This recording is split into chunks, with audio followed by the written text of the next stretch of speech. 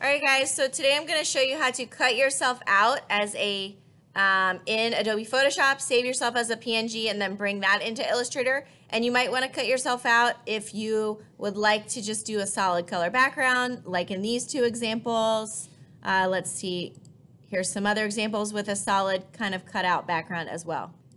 Alright, so I'm going to go ahead and you're going to open up your picture, and then there's a variety of different tools you can use to cut yourself out. And again, I'm over here in Photoshop, so File, Open. I'm going to open myself up in Photoshop. This is not me, but this will work for the demo.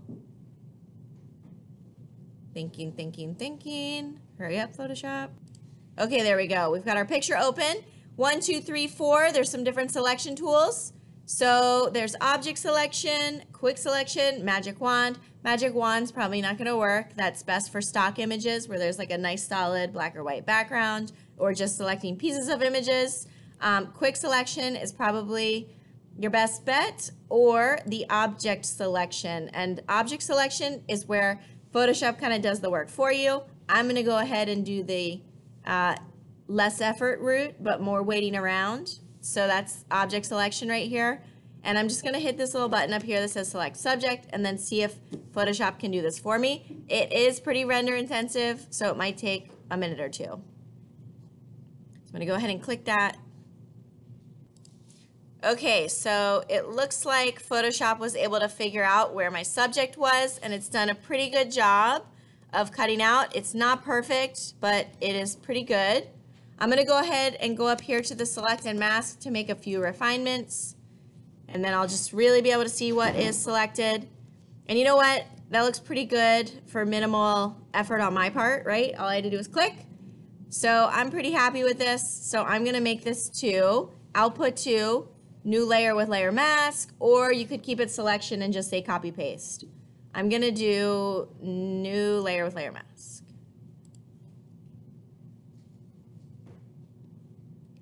And that's going to take just a moment.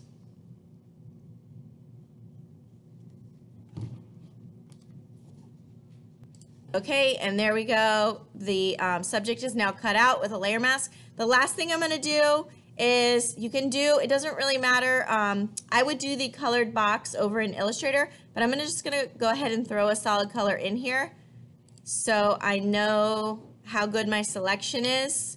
It's kind of hard to see on that checkerboard.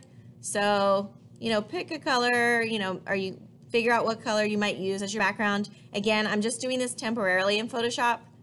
I'm not going to keep this color on here. I'm actually going to do that part in Illustrator, but I'm just going to go ahead and touch up. I can already see that like this area got a little bit wonky.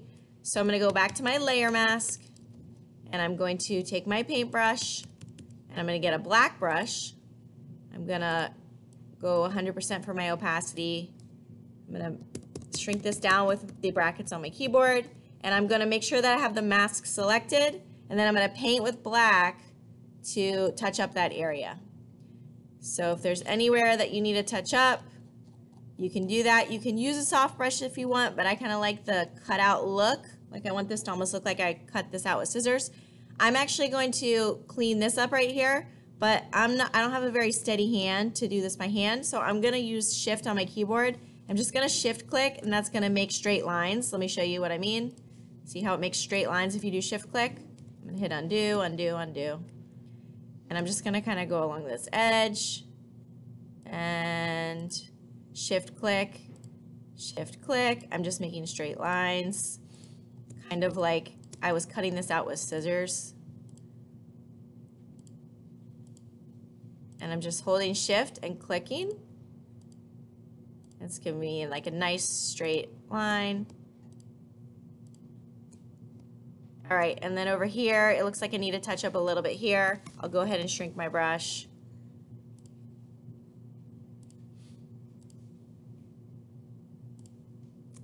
And then manually do this portion. So on and so forth. And you can take your time. You have your tablets, so you can, whoopsies, you can get really precise with your selections. You can really go back in and hand color things nicely. I'm just going to touch up this last little bit right here. Shrink that down. There we go. All right, and I'm happy with that. I'm gonna go ahead and turn off my green layer. I was only using that temporarily just to kind of see what I had selected, again, just because it's very hard to see when you have the checkerboard. And then I'm gonna say File, Save a Copy. I'm gonna go ahead and choose PNG.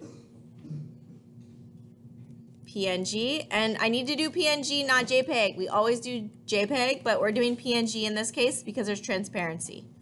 So I will go ahead and save this. Maybe I'll write transparent.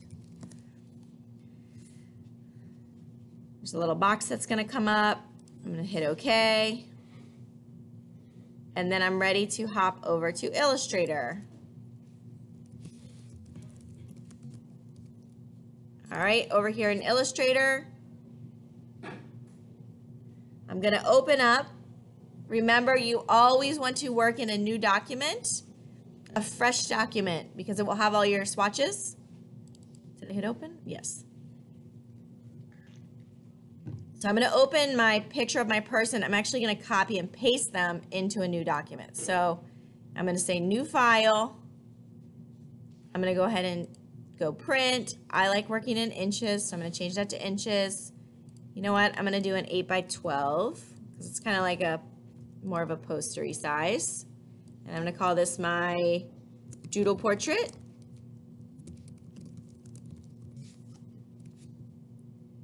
Create. So again, you've seen I've made a new document. Now I'm gonna open up my person, file open, find where that's saved. There we are. This is the PNG. And then I'm going to copy, and then I'm gonna paste it. Control V is paste. It's really, really big. It's high res, which is great, but it's too big for my artboard. So I'm gonna go ahead and hold Shift, and I'm gonna shrink that down. And you can decide, you know, do you want it a little larger? I'm gonna go ahead and shrink it. You can decide how much you wanna shrink it. I think I'm gonna go like so. I think that'll give me some nice space for doodling. So I'm gonna go ahead and go there, and then I'm gonna lock this layer because I don't want her to move around. I'm gonna lock that layer. I'm gonna create a new layer, and I'm gonna go ahead and do my background color. I'm just gonna grab a rectangle, you know, choose whatever color you want. Maybe I'll do a green. I'm gonna go ahead and draw myself a box. You can get really picky and make it exactly the size of your artboard. It doesn't really matter if it's the exact size because when you export everything outside of the artboard, you can cut it off, but we'll make it exact size. And then I'm gonna take that layer, drag it below, and then I'm also going to lock this layer. All right, and then I'm gonna go to the top layer, created a new layer, and this is going to be my drawing doodle layer. All right, so I'm gonna go ahead and 1, 2, 3, 4, 5. This is on my doodle layer. I'm gonna go ahead and grab my paintbrush, and I'm gonna set my fill to nothing. I will put my color, you know, whatever color you want. I'm just gonna do white for this. I'm just gonna use the basic brush for now. I'm gonna zoom in, and then I'm going to start my, doodling. Oh, my tablet doesn't seem to be plugged in. Here we go. It looks like it's working now. So I can go ahead and start doing some doodles. And this line is a little bit too thick for me, so two things I could do. I could either change it down manually, okay, like so, or I can go back and not worry about it, select this, and then afterwards go ahead and make that thinner as well. So either works. Remember, you can always change your brush style afterwards, after the fact. And then don't forget, you can also double click, and this is where you're gonna get your smoothing options. So if you wanna really smooth it, you can do like so, and it will really smooth things. Oopsie, let me show you with the other brush. It will really smooth things out for you. Oh. Somehow got back on that brush again. There we go. Okay, so, come on. Not cooperating today. There we go.